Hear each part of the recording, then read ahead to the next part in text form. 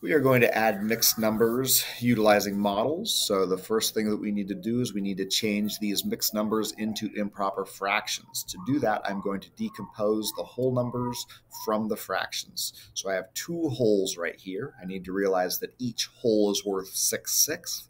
So here's one whole that's worth 6/6.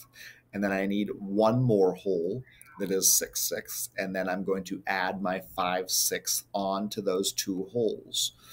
So 6/6 plus 6/6 plus 5/6 will give me 17/6.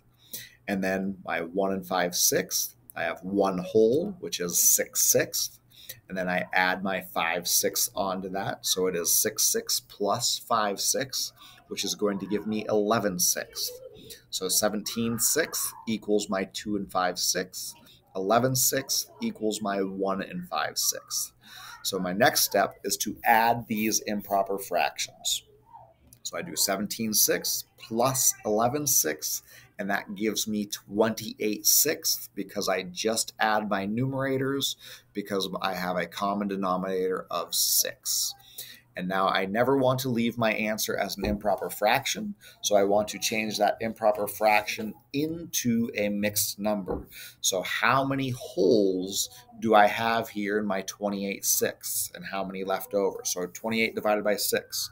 So here's one whole, which gives me 6/6. Here's another whole, which gives me 12/6. Another whole, which gives me 18/6. And another whole, which gives me 24/6.